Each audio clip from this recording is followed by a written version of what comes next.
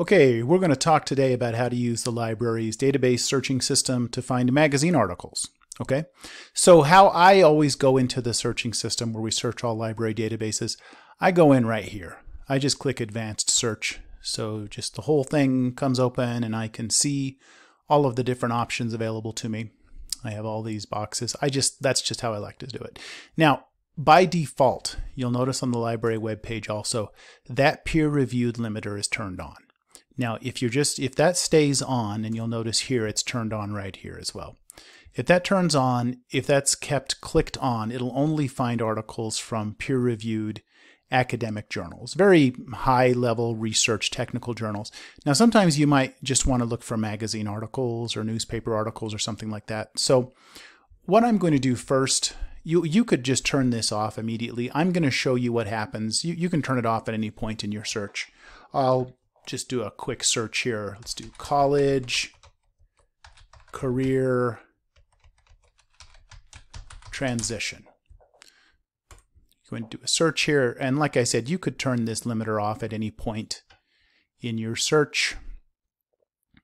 I'll just show it here one step at a time. So let's say I left it on in my search and then I realized I would rather look for just magazine articles. So you can see from the titles of the journals, it's coming back from really high-level research journals, which is great if that's what you're looking for. But let's say we want to look for magazines. The first thing I would do is take this limiter off. So right there over on the left, I'm just going to unclick that. So we'll take the peer-reviewed limiter off.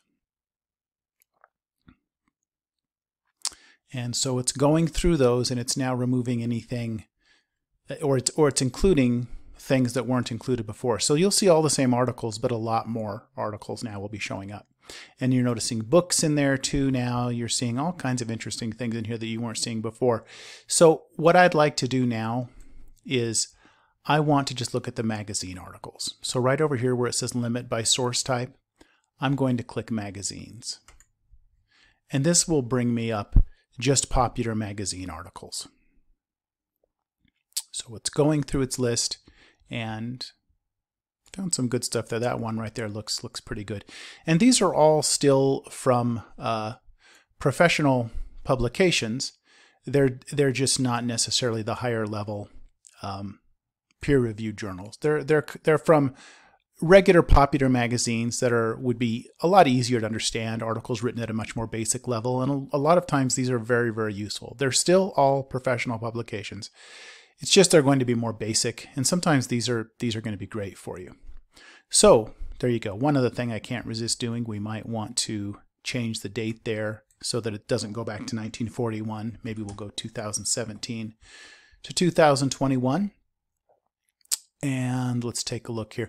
Now you have to be careful. Sometimes when you do these searches and you change parameters like that, sometimes it will take off the limiter. So I will just double check. So that's still unclicked, which is what I want, and it's still limited to magazines, which is good. So limiting the date took it from about 1,400 articles down to a little over 200. So there you go. There's a quick guide for how you could use the library database search discovery system to just look specifically for magazine articles. Hopefully that makes sense to you.